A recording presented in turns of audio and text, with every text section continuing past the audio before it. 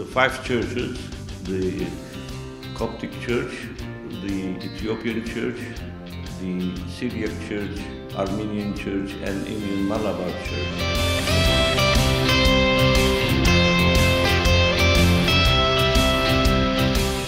And for God, we are the ultimate creation. We are the top of creation for Him.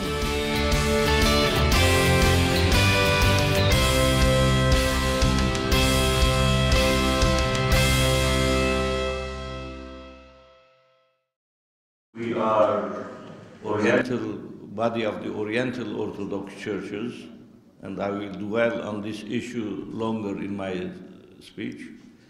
But the 5 churches, the Coptic Church, the Ethiopian Church, the Syrian Church, Armenian Church, and Indian Malabar Church. So we pray for all the patriarchs and the Catholicos and the Pope of these 5 national churches who are in history one of the first churches in a way to embrace Christianity for almost 2,000 years as a body. Secondly, I thank the organizer, our father here, our brother in Christ, that managed to give this responsibility to you and to me to be together today.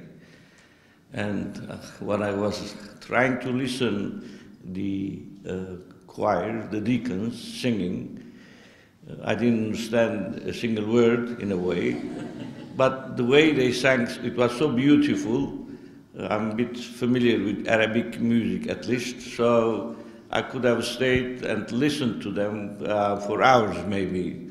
But I could feel the Spirit moving as they were leading us in prayer through this hymn.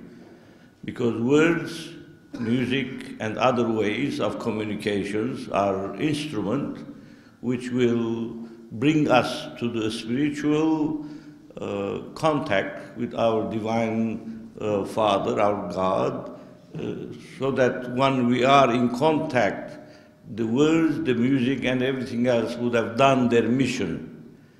After that, only there is the spiritual unity between us, our soul, and eternal God Himself. And that's the beauty of the Christian worship. And thank you for coming such a cold day to this sanctuary, so that we'll be together. And I agree with the Father, my brother in Christ, that I hope that this will be just the beginning of bringing us together as Oriental churches. This doesn't mean that in other places we haven't met. We are not aliens to one another.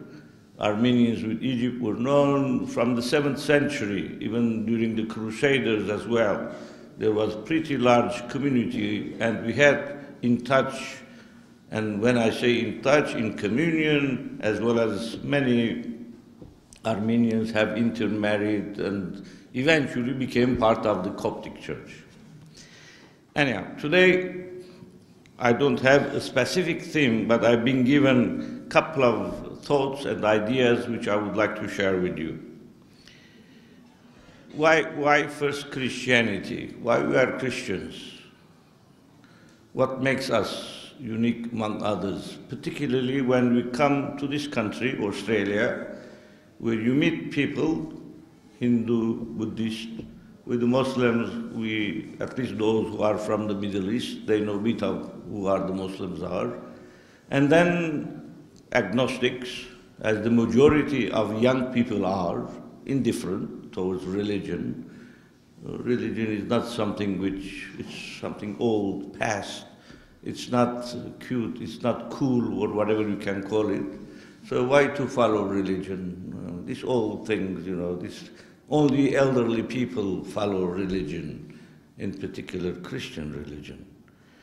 Well, we as Christians, we believe that Christ, our Lord, came to us for us in time and in history, and became one of us, in order to save us from our old sins, the original sin of rebelling against our parent, against our God, and for which we were punished. And sometimes I bring that example, and we mustn't forget, though language, words are important, ways of communication, God has blessed us in a unique manner that we can express our thoughts to one another, but nonetheless we know that those words sometimes are limited in their possibility to express really what we feel. It doesn't matter how many volumes of book you can write, how you can express mother's love towards her children, or husband or wife's life towards one another. So all those are then, though limited in capacity, but nonetheless, we don't have any other means to communicate, to express our thoughts and our feelings, but through those words which God has blessed us. So our examples likewise will be from our own human experiences. For example, when we call God the Father, why we call God the Father? The feminists today will say, let us call God the Mother. Why the Father? So in God, there is no father and mother. In God, there is eternal spirit. But simply because when Christ, our Lord, taught us, he prayed to the Father. That's why we learn from him then to pray to the Father without necessarily giving masculine or femininity to his deity. His deity is beyond comprehension as such. In the Christian tradition, at least in the Orthodox Oriental Churches, we believe that there's a limit how far our word can go then to explain who God is, and after a certain part, after a certain way of speaking, and that the speaking and writing can be volumes of books, there comes a time, a limit, a limitation, where we say, this is how far we can go, and after that, it's a matter of faith. You have to believe in, you have to feel inside, and that's what is counted eventually. So Christianity then is believing in our Lord Jesus Christ. We know that there are other religions, and we as Christians, we are tolerant. We understand that some of those religions can help people as well to walk in God's path or way. But we as Christians, we believe strongly that our way is the best way, is the shortest way, or the longest way, the way you want to describe it, it doesn't matter, but is the best way. But the best way will be the best way or the way if we believe in it.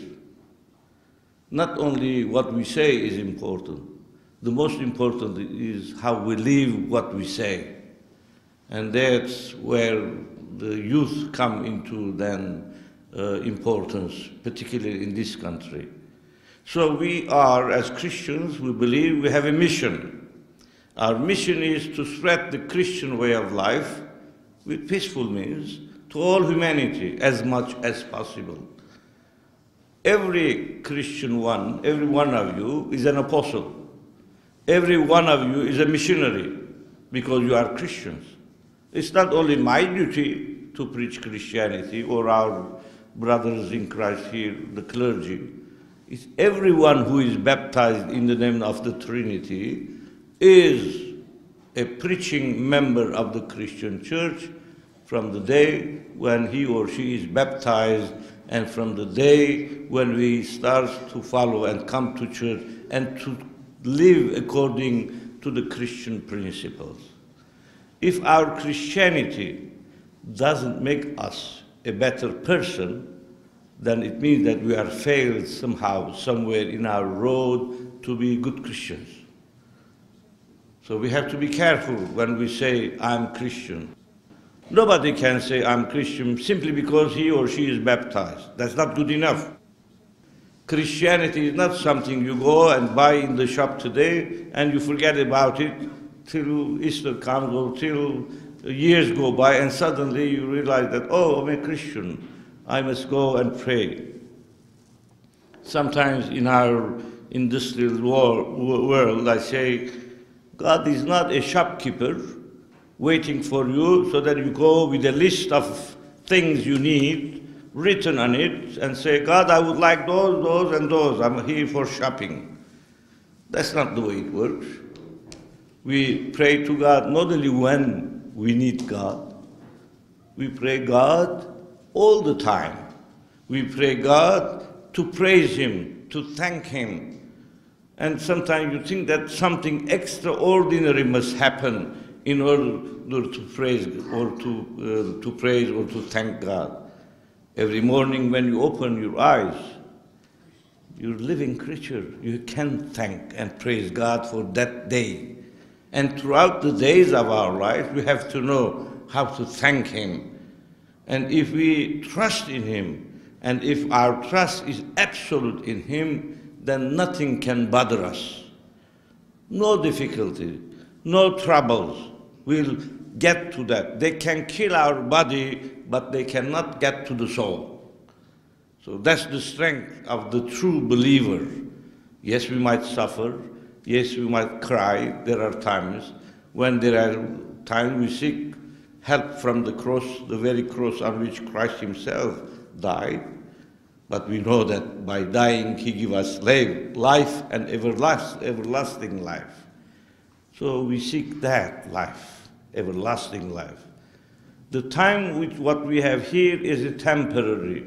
We know that. From the day we are born, we will die. And for those who don't have faith in the eternal life, I feel sorry for them, because they live like animals and they die like animals. We know that the body will go to the earth because it's taken from the earth. But the soul, the eternal soul, what God has given us, that will go to eternally, will live. And that's we have to struggle in this life in order to inherit that beautiful eternal life for which Christ gave His body for us on the cross. So Christianity then is this way which we have to practice. But why we need the Christian faith, this ancient way of life, in this modern society? Some people say Christian faith is 2,000 years old. It's old. Why we have to follow that? There's a kind of a joke.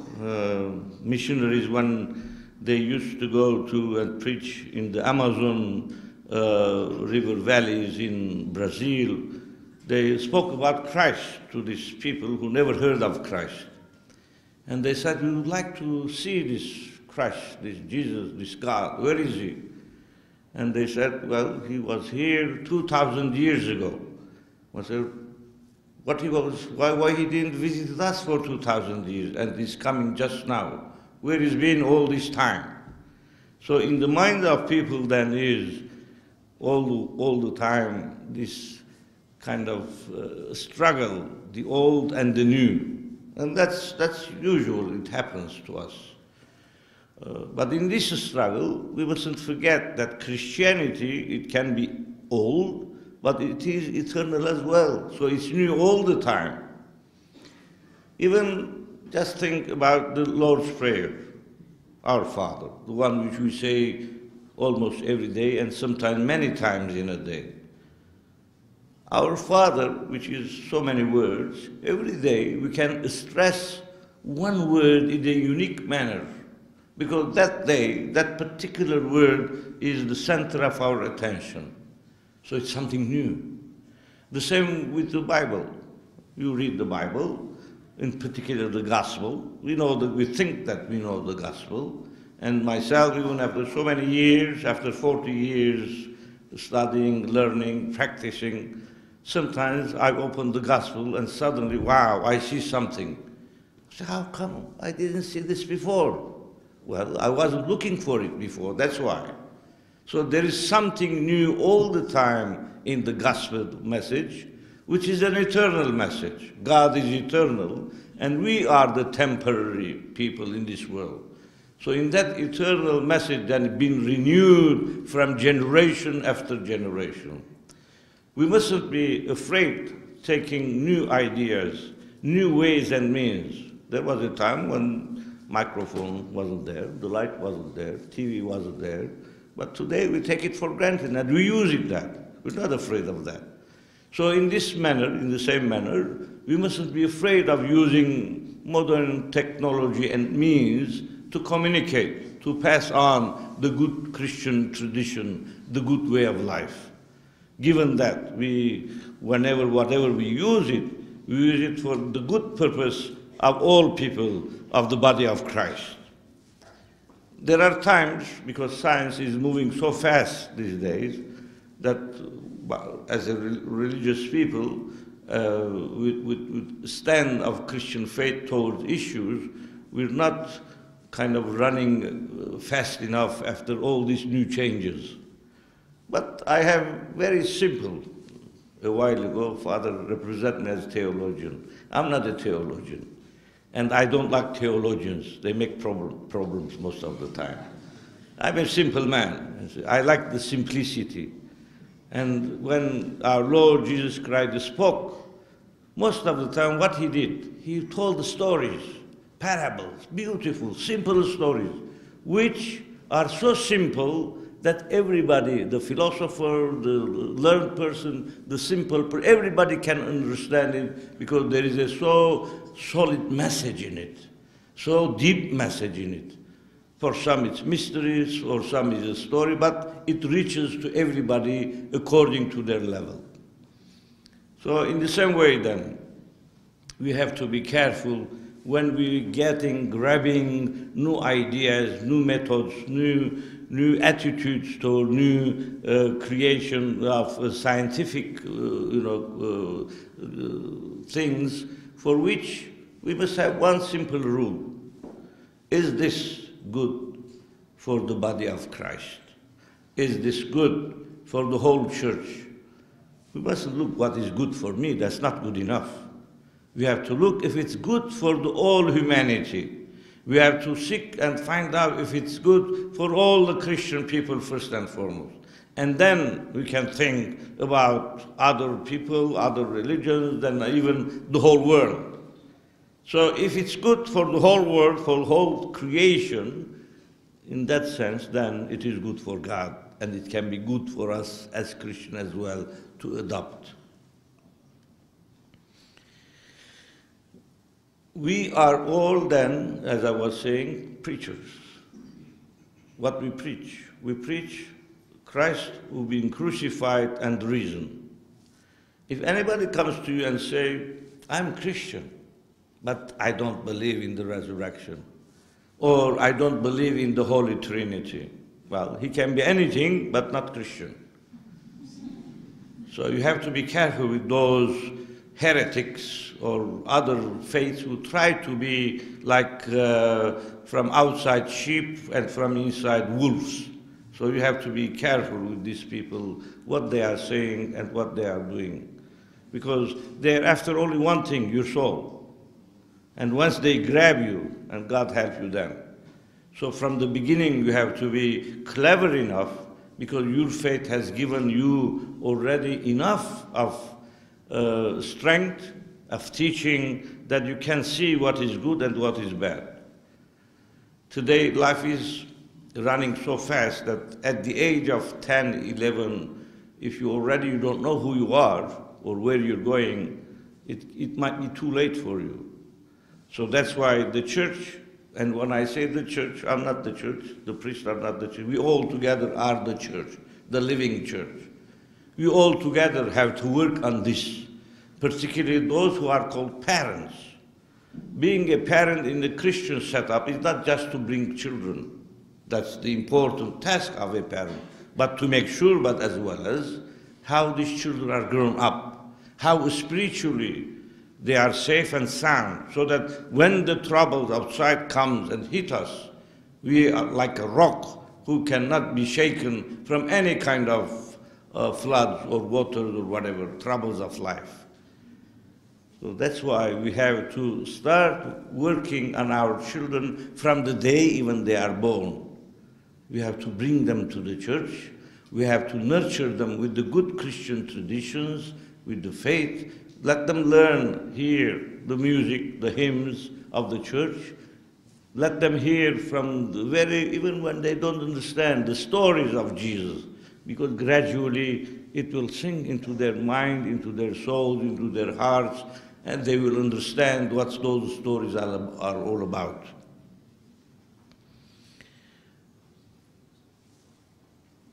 It is difficult to be a Christian, but on the other hand, to be a Christian is not simply a weak. Sometimes people say that, particularly for us Armenians, if we weren't Christian, we would have been a strong nation. I don't believe in it. Christianity has inner strength. The simple thing is to know that strength, to understand where you can get strength, obviously from the Lord himself. If you can have the power, as St. Paul said, have the weapons and all what it comes with it to defend yourself, the shield, the spear, the weapons, whatever, those are all examples, obviously, taken from armies, for example. But we are fighters as well. We are fighters, we are soldiers, we are the army of Christ against evil. And evil is there all the time. But evil will not exist on its own. Sometimes we give the example of light and darkness. All these lights, if you turn off, there is darkness here. But immediately when there is light, there is no darkness. So darkness does not exist on its own. Darkness is the result of being no light over there. So when we are light of the world, or when we have the light of our Lord Jesus Christ in our hearts, there can be no darkness. The two cannot coexist together in the same place, in the same time. So if you are the light, if you are the soldiers of the light, then darkness will run away, will shun from you, because you know what you believe in and you know how you live your own life. Most important thing on which I will try to dwell a bit, when we are in Western world, and I regard Australia as Western world because it's based on British, Western, American civilization or way of life. And we think, we the Oriental people, by birth and sometimes by fate, because some of you probably have been born here, so you think you're westernized, you think you are Australian. So what you have to do with the Middle East and the Middle Eastern way of thinking and mentality. And we sometimes even rebel against that, particularly against our parents. Your ways are the old ways of the old country. It doesn't work here, so let us enjoy our freedom, our way of life here. Well, your parents are the product of a generation and of generations since the time of Christ. So we in the Middle East, not only we accepted the Christian light from the apostles, all of us, our forefathers I mean, but we not only accepted it, but we lived it for all these 2,000 years almost. Not only we lived that religion, but as well as we defended it against all things, giving martyrdom even today. So that makes us totally different from other churches. Just to give you one example, when Constantine the Great, through the Edict of Milan, declared Christianity as a state religion within the Roman Empire, most of the atrocities or killings, massacres were stopped against the Christians. There was no persecution anymore, most of it. But at least this was within the Roman Empire. But that didn't last long. And for us as Armenians, for example, we had to put up with the Iranians who were at the time fire worshippers, Zoroastrians, and we had to defend our faith with our lives, with our martyrs and sacrifices. And we went on and on till we didn't give up. They gave up their own religion. The Iranians this time became Muslims. Most of the Middle East, unfortunately, became lost for the Christians as countries because of internal affairs among Christians, and I would think that's because of the instrument of evil which penetrated into the hearts of Christians, starting persecuting one another till the Islam came, and they even got all these places of Middle East. Just think about it for a second. Whole North Africa was Christian before the arrival of the Arabs in 630s or whatever. And all the Middle East, Syria, Lebanon, Egypt, Jordan, Armenia, most of it Byzantine Empire to the western part. So all that was Christian. We lost the absolute majority of those countries and lands. But nonetheless, there were remnants and the strong Christianity which remained. And those Christians, starting from Egypt, because the Copts, don't forget the input of the Coptic Church in the Christendom world in general, in its theology, in its interpretation of the Bible through the Alexandrian school. Magnificent Holy Fathers, which are the Holy Fathers of the whole church. Everybody accept them. The Catholics, the Orthodox, everybody who understand what our faith is all about. So they sacrificed. And when the Arabs came, these Coptic people, they fought all these centuries. Even today, they give martyrs. And don't forget, any church which gives martyrs for its faith, it means that that church is a live church. That church is not dead. Today, most of European churches are dead, whatever they are, because they don't live their faith. Most of their churches, you go, they sell the churches, they make them temples, they make them mosques, they don't care about it. That's what Christianity is in Central Europe, in England, and so forth. So you're here now in this country as young Australians. So what is important for you to keep these traditions? I believe that what Jesus said, you are the salt of the world. So we have a mission then, even in this country. If we think for the well-being of this country, financially what we do, we pay our taxes. Why we pay taxes? The expectation, sometimes it doesn't work, that's another issue. The expectation is that the taxes what we give, the government will be using for good purposes. Roads, health insurance, and so many other things, anyhow. So we, as citizens of this country, then we pay. We are worried about the well-being, the physical well-being of this country, so we give, because it's the law. What about the spiritual well-being of this country? We see that how far this country, this last 50, 60 years, has shifted from Christian roots to agnosticism, indifference, accepting all religions.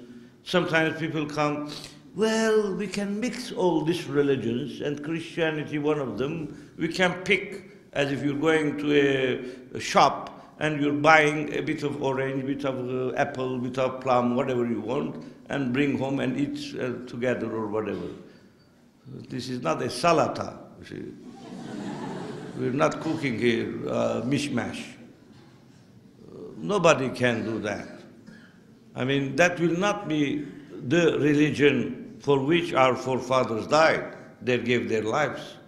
Our life is a Christian way of life.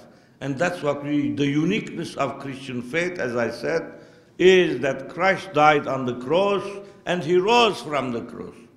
If Christ just died on the cross, just he was dead on the cross, that would have been the end of the Christian faith. There were many people who died on the cross, and for good reasons sometimes, like Spartacus, for example, who fought against the Romans and wanted to liberate the slaves. But nobody worshipped him as God, though it was a very good cause. But because Christ died and rose again from the dead. That's what makes the Christian a unique religion. And that's what we have to believe in.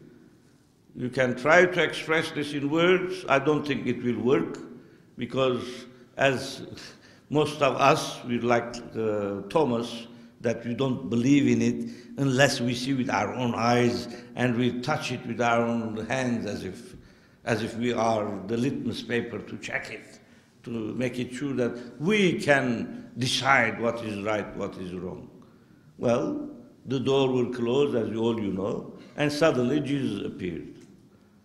Well, if suddenly Jesus appeared when the doors and the windows were closed, then according to our scientific means, it must be a phantom appearance to the eye, which sometimes happens.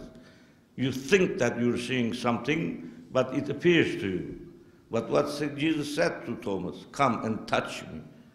So the two together, suddenly appearing, disappearing, and suddenly physically being there. So this does not follow the rules and the regulation of the scientific world the way we know it. But that doesn't mean that it happened, because it's the witness.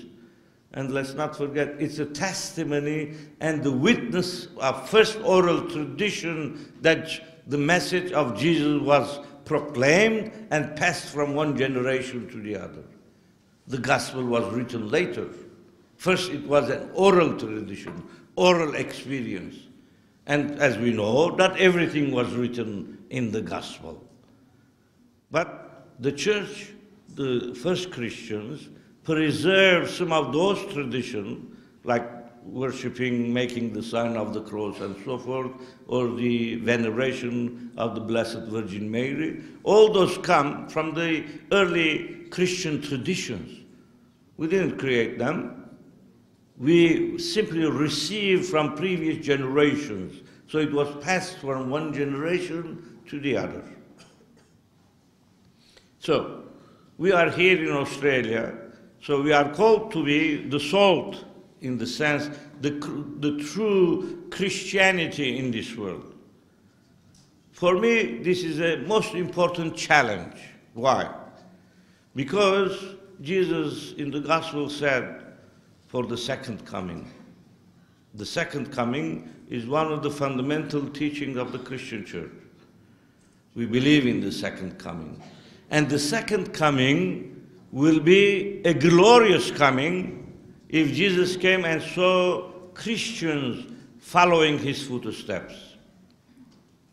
And we can bring examples from the Old Testament. When the flood happened, only Noah was saved. The remnant, the issue of the remnant. So God will forgive even if there is a one remnant, one family. Sodom and Gomorrah, Lot was saved. The whole cities were destroyed. But because of him, there was a continuation now. So we are supposed to be the salt.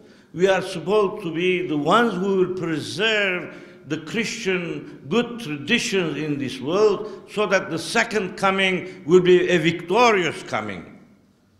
If we don't keep it, it will be judgment. It will be total destruction. Sometimes we say God is patient. Yes, God is patient, comparing our patience or our time. But sometimes there is that last drop, whatever that last drop is, and whenever it happens, then catastrophe will happen. Catastrophe will happen if we didn't or we haven't done our duty and responsibility for our children, for our grandchildren, for this country and for the world. So it's a challenge for us as Christian youth then to embrace the Christian faith in such a manner that will be the good children, the good ones will persevere all the temptations, all the temptations. Because those, sometimes we think Satan, ugly person or with tail or ears or whatever. Satan is not these days. Satan comes to you in a very beautiful manner, easing. For example, one Sunday you would like to go to church. I'm tired a bit. I don't want to go to church. Another day, it's raining. I like the warmth of the bed. I stay in bed.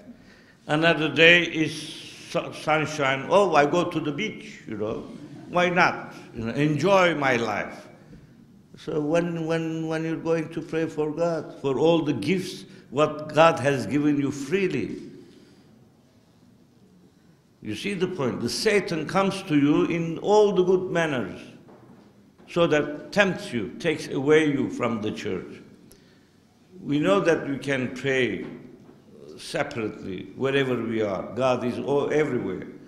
But as a body of Christ, when we come to the Holy Liturgy to receive the sacrament, we come as one body. The beauty is there that our prayers are linked together. There, the priest, the celebrant priest, the praying priest are only one part of the celebration of divine liturgy. The choir comes into it on behalf of the people. The deacons come on behalf of the people. So we are all united together in such a manner that even time ceases to be. I know we are Oriental as well. Sometimes people say, your divine liturgy is too long. Too long.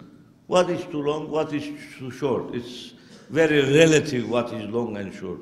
If you go to movie, do you say this movie is 2 or 3 hours? I would like to see only the ending. You don't go like that. Or if you go to watch a football or soccer, whatever sport you want, you don't say, I'm not going to stay 3 hours and watch this thing. If you like it, if you love it, you will. What about our own then spiritual welfare? You see?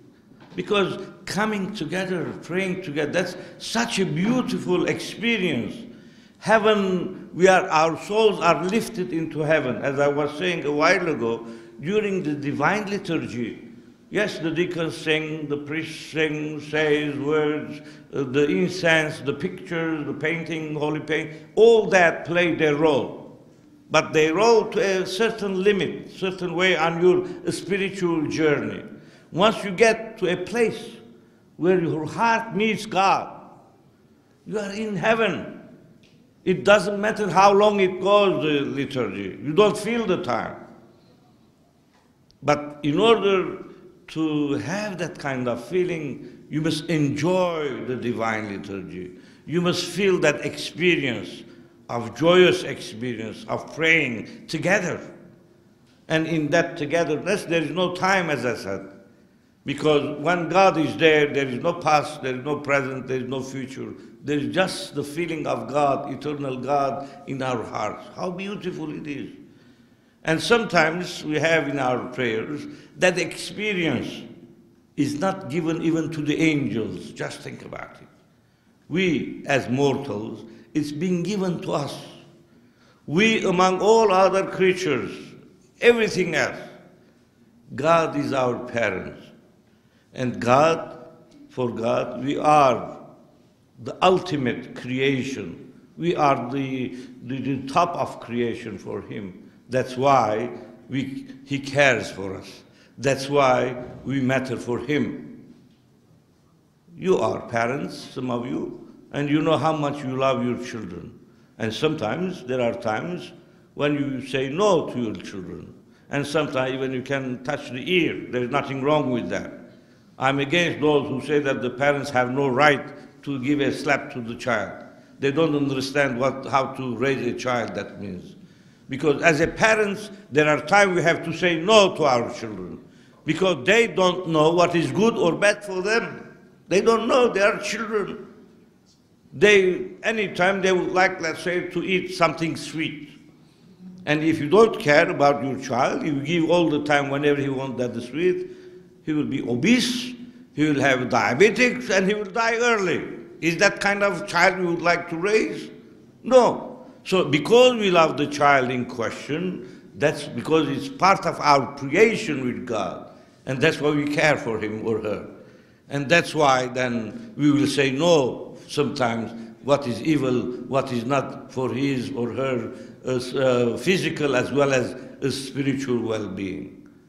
If we human beings, we care for ourselves, how much more our eternal Father? In our religion, it's so beautiful, Christianity, that God became one of us. Just think about it. Even that thought itself. Utmost humility and total sacrifice, which only a true loving parent can do. God loves so much for us that He sacrificed His only Son for us on the cross. And those of you who've seen some of those films, the one of the crucifixion, sometimes we say the prayer without really understanding what it means that Jesus was crucified for us. It's not just a word you say and pass by. Crucifixion, the hammer and the nail and the way it was hammered on the cross, you see, you feel the pain, the agony on the face. All that play its role then when we say, you gave your body, your blood for us. God did His work through Christ for ourselves. What we do for Him today, it's up to us. As I was saying, as young people, yes, you are baptized, the majority of you are baptized in the church, but that's only for you a passport, a visa. You can use it or you don't use it, it's up to you. But in order to use it, that you have to be a good Christian, not only through coming to church, and sometimes once in a while. That doesn't make us. Even if you come every Sunday sometime to church, that doesn't make you a good Christian if you don't live and practice according to what you are learning and what you are saying. So for youth, then, for me, for you to think about, because this is the land where you're going to stay.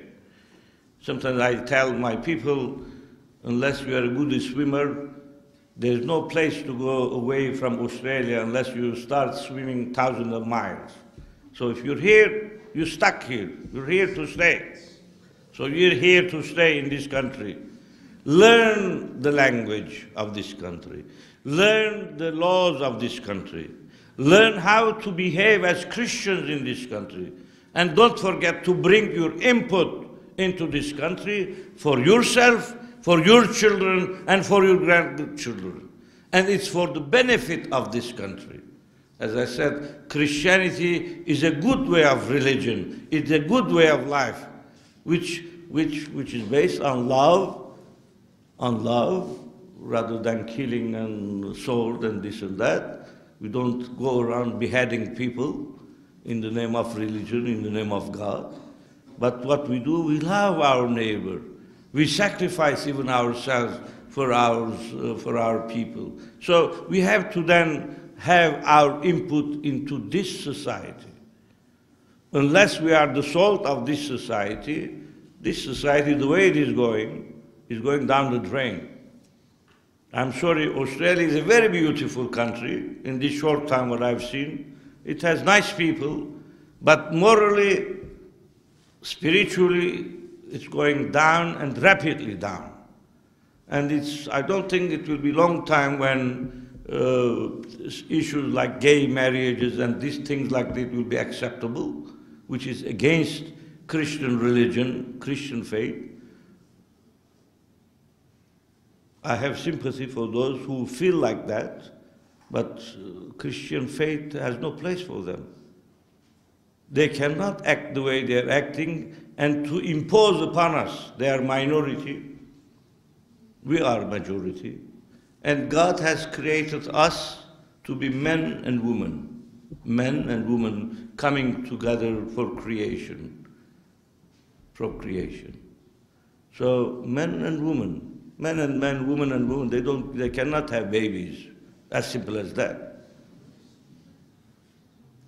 If somebody, and sometimes happens, abnormalities of society, if it's born with one eye or broken or one hand or whatever, this person doesn't go around and say, hey, look, I'm like this, so you have to do this or that for me, and so forth. We feel sorry for her or him, and we try to help the person in question. But we don't accept his reality as the normal way. He is the exception. He is the one beyond the law, in a way, of the nature itself.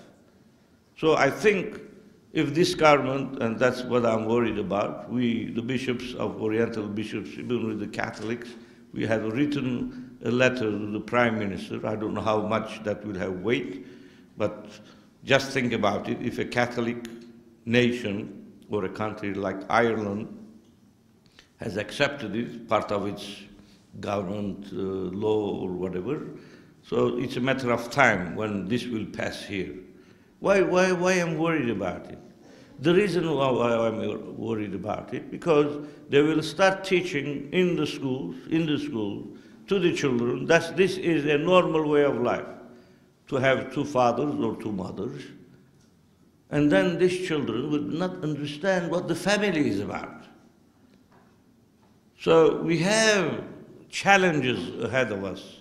And we as Christians, without saying anything bad about those people, but we have to stick to our guns.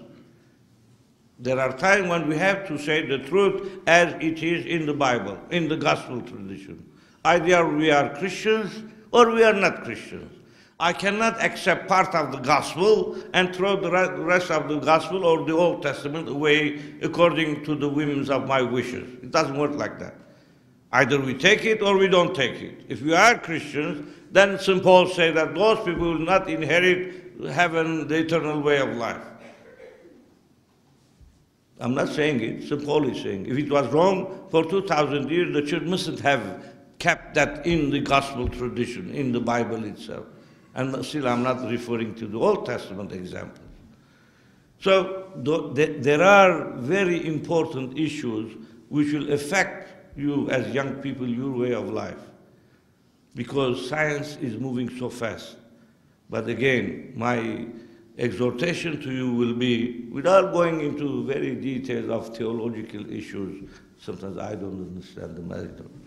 So my exhortation, if it's truly good for the body of Christ to accept this or that way of life, to bring into our way of life this or that.